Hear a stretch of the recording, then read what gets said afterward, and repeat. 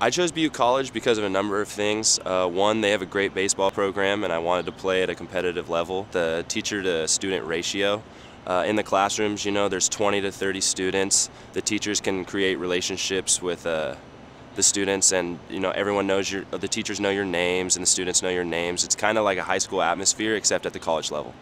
This school, it gave me opportunities that I could never have if I didn't come here. There's not a lot of distractions. It's big enough to where you're at a college and you're getting your college education, but it's small enough to be comfortable in an atmosphere that's good.